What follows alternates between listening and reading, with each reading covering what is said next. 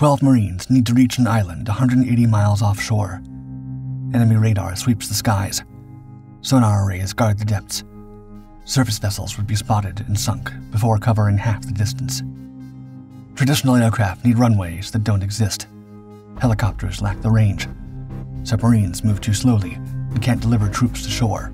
But there's another option, one that flies like an aircraft, lands like a boat, and remains invisible to both radar and sonar by skimming just 5 feet above the ocean surface. The U.S. Marine Corps has invested over $14 million developing this capability, learning from the Soviet Union's failed attempt to master sea-skimming flight 3 decades ago. Their 280-ton ekranoplan never saw combat, but America's all-electric seaglider is designed to succeed where the Soviets failed, delivering combat power to any shoreline on Earth.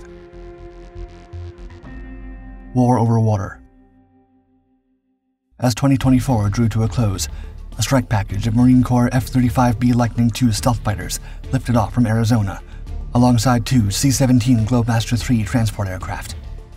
The group was bound for the windswept runway of San Clemente Island, a rugged military outpost 65 miles off the California coast. But before they could reach their destination in the Pacific, a fleet of agile 5th-generation fighters and aggressor jets came rushing in to intercept them.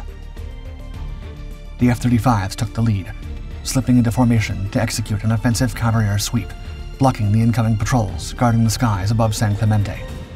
Behind them, the C-17s hugged the terrain, flying just 300 feet above the ocean surface to avoid radar detection.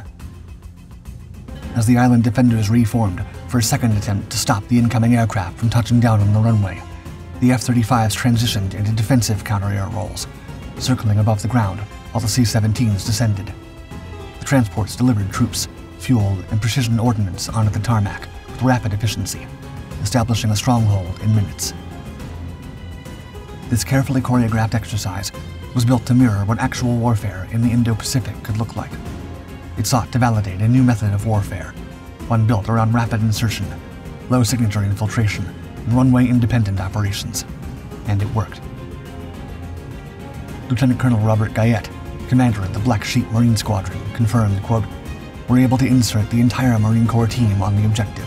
Every weapon, every refueling system needed to fight and sustain ourselves inside the enemy's weapons engagement zone." This is precisely why a new class of vehicle is quietly being prepared to join the fight, promising to give the U.S. safe entry into any coastline. A new type of bird. Rhode Island-based Regent Craft is building something never seen on the battlefield, a vessel that floats like a boat, takes off like a hydroplane, and flies just feet above the waves. It's called the seaglider, an electric-powered craft engineered to dart over the sea's surface, linking coastlines, islands, and remote outposts more efficiently than ever. This new breed of machine expands on the low-level insertion tactics already practiced by the C-17 Globemaster III, while outmaneuvering enemy radar and sonar systems. Regent's design is rooted in 3 phases of motion: float, foil, and fly. The craft begins as a waterborne vessel, gently bobbing in the surf at about 12 knots. As speed builds, hydrofoils deploy, lifting the hull above the surface until it reaches a speed of 45 knots. Then, with enough lift, it transitions into flight, cruising just 5 to 30 feet above the sea. This low-altitude envelope gives it the speed of an aircraft with the operational flexibility of a boat, all while removing the need for a runway. While the concept may sound too ambitious, it has a historical precedent. In the last years of the Cold War, the Soviet Union unveiled the Project 903 Lund-class ekranoplan, a monstrous 240-foot-wide ground-effect vehicle weighing 280 tons, designed to fly mere feet above the water at blistering speed. It was officially classified as a naval vessel, poised to become the nation's newest defender against enemy ships. But despite its fearsome profile, the ekranoplan proved too unwieldy and was eventually retired in the 1990s. Today, Russia has no operational successor for Project 903, while Regent's Viceroy seaglider is rapidly gaining momentum. The U.S. Marine Corps has already invested over $14 million to help finance the development of a full-scale prototype of Viceroy, the model the company hopes will bring the nation to a new era of naval deployment. First to fly. Fully electric and radically efficient, the The Viceroy is designed to skim just above the ocean at up to 180 miles per hour, ferrying 3,500 pounds of cargo, or 12 fully equipped Marines directly into contested zones, taking off and landing directly into water. Matthew Koch, project manager at the Marine Corps Warfighting Laboratory, summed up its potential, quote, "We're primarily looking at it for our contested logistics. There's a gap right now for high-speed transport, and this fits that gap." With its unique flight profile and amphibious versatility, the Viceroy can be used in multiple operations, such as infiltration, resupply, reconnaissance, and even medevac. In a future battlefield riddled with denied access zones and fractured infrastructure, Viceroy could carry medical teams deep into hot zones, reaching wounded troops long before traditional aircraft could ever land.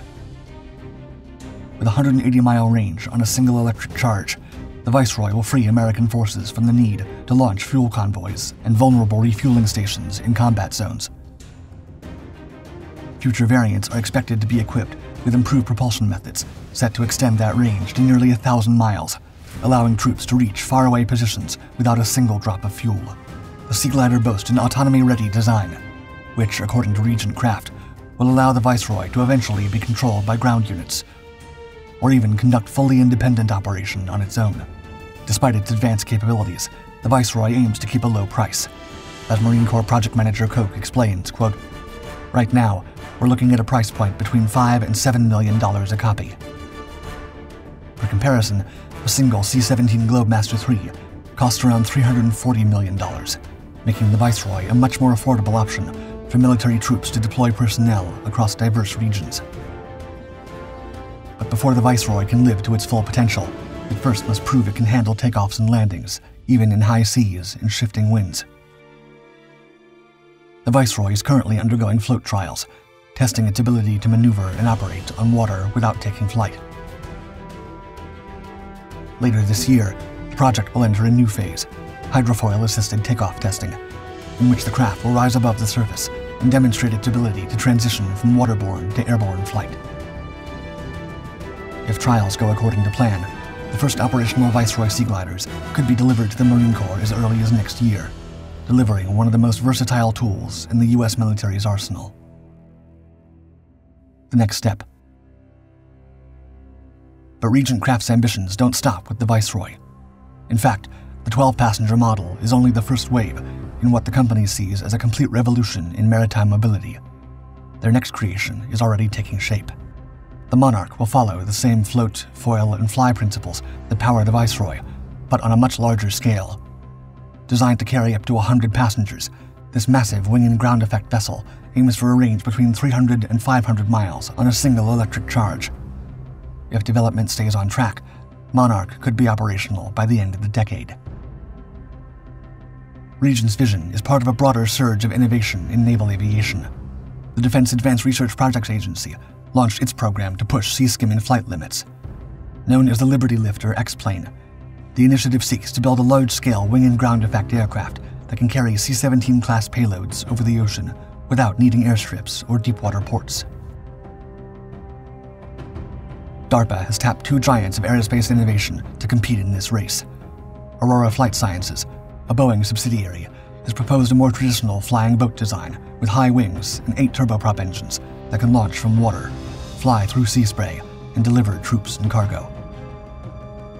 Meanwhile, General Atomics is taking a more radical approach. Their experimental concept features a twin-hull fuselage and a propulsion system that includes 12 turboshaft engines driving 10 propeller units in a highly unusual configuration. If successful, these platforms could transform how U.S. forces deploy across the globe.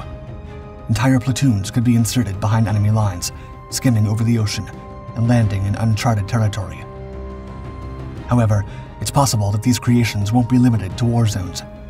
Regent is already preparing commercial variants of its sea gliders, facilitating civilian travel across coastal cities, island chains, and underserved maritime regions, replacing ferries and short-hop flights in places like the South Pacific, Southeast Asia, or even the Mediterranean.